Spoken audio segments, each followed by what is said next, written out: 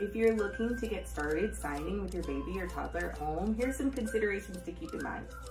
Start off with signs that are the most functional for your child and what they are going to encounter the most in their life. So this can be a little different from person to person, but that means starting off with signs of things they encounter every day. Mom, dad, animals at home, things we do when we eat or drink, and favorite items. For example, the sign for mom, dad, eat,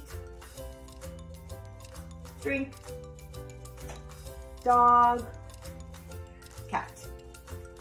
When teaching signs to a child, it's important to show it, sign it, and say it. So whenever these occur in context, it makes the most sense. So during eating, we can show eat, eat, eat. During drinking, we can show the real object of the cup, and we can show drink. During play, we can have all the toys in front of us and show, do you want to play?